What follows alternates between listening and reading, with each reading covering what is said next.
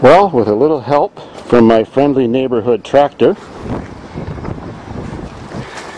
I pulled the motor out of my '94 Nissan a few minutes ago. I just dropped it on the ground, lifted up the car, slid it out. Simple as that. Well, this is the motor that the woman drove through a deep puddle and it swallowed water, and you can't compress water, so it busted out the bottom end, just like I described. But I pulled it out because I want to take the transmission off. That's a new rebuilt transmission on this car, so I can sell it. I also found out today when I took a load of scrap appliances into Zubik's scrap metal yard that the scrap price is the highest it's ever been in history, $250 a ton. So this green piece of snot, I'm sure it still weighs at least a ton without its heart and lungs. So there's $250 and, you know, at least a dozen cases of beer. Catalytic converter is going to be worth $90.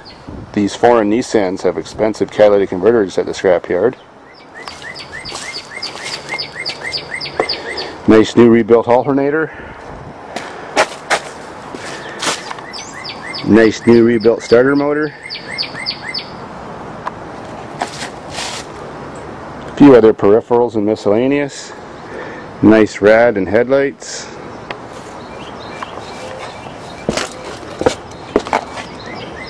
Heart and soul's gone.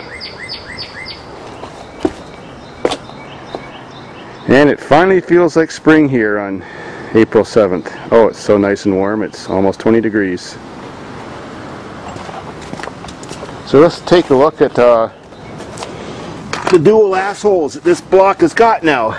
If we look at the back of the block above the oil pan, you'll see that the connecting rod is almost broke right off. You'll see up there that the connecting rod is all bent, so it's got this giant 4-inch anal cavity at the back.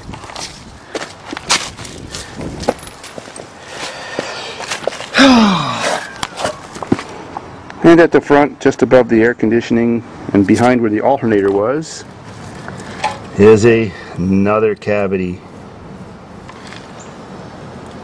with bent and broken rod pieces in there.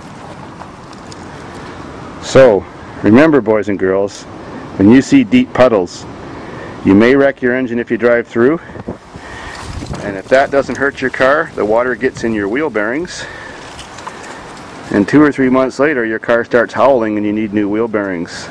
So be warned.